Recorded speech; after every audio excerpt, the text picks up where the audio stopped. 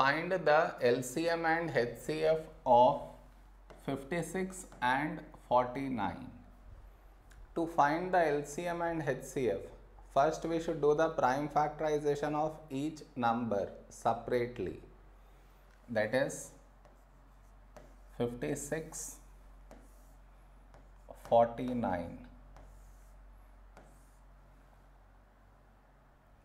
Now, for this number last digit is 6, which is even, so we take 2 here. Now first number is 5. A number close to 5 in 2 table is 2 2's 4. 5 minus 4 is 1, 1 carried forward making it 16. When do we get 16 in 2 table? 2 8 16. Now for this number last digit is 8, which is even, so we take 2 here. First number is 2. When do we get 2 in 2 table? 2 1's 2. Next number is 8. When do we get 8 in 2 table? 2 4's 8. Now here we have 14. 14 is nothing but 2 7's 14. Now 7 is a prime number, so we take 7 and 1. Now here we have 49. 49 is nothing but 7 7's 49.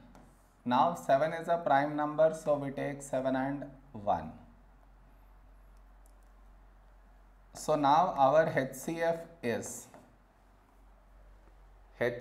the product of numbers that are present here and also here. So now we should find the numbers that are present in these two places. So let us find, starting with the number 2. Do we have 2 here? No. So go to the next number 2. Do we have 2 here? No. So next number is 2. Do we have 2 here? No. Go to the next number 7. Do we have 7 here? Yes. So you cut 7 and write here. No more numbers are left. Only one number is common present in these two places. So this is our HCF. Now LCM.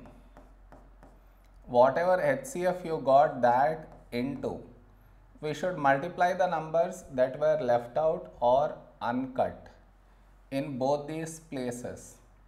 So here left out numbers are 2, 2, 2, 3 times. So into 2, into 2, into 2. And here the left out numbers are 7. So into 7. So now you multiply all this, you get 392. So this is the LCM and this is the HCF. Am I clear?